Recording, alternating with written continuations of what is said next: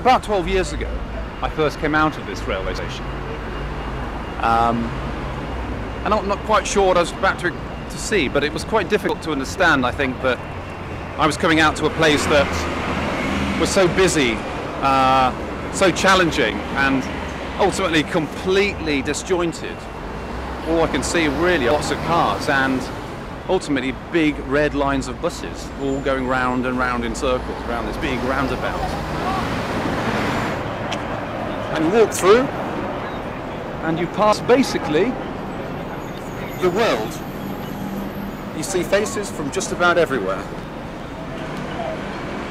I know this place from so many other places. It's like being in so many cities in the 60s where people were frantically trying to build change. Change was more important than quality. We had to rebuild our cities, they were destroyed.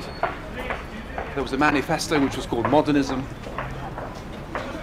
And we ended up building more or less mistakes.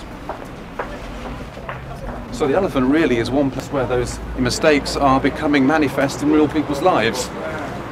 And those lives end up being fractured, broken, disturbed, unfamiliar really with what society expects of them.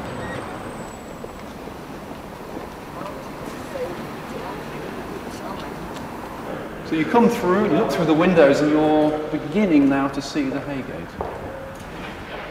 But in a way, what really reminds me so much of why we were doing this was the disquiet, the dysfunctional nature of living here. In a sense, the sadness that some people had.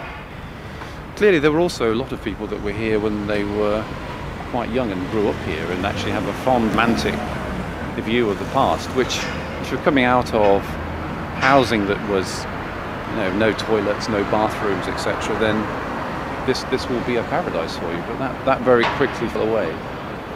And also, socially, we need to bring different types of people together so that they think about each other. Because ghettos are destructive for society. The Heygate didn't allow society to talk to each other. So it's a very good reason for getting rid of it.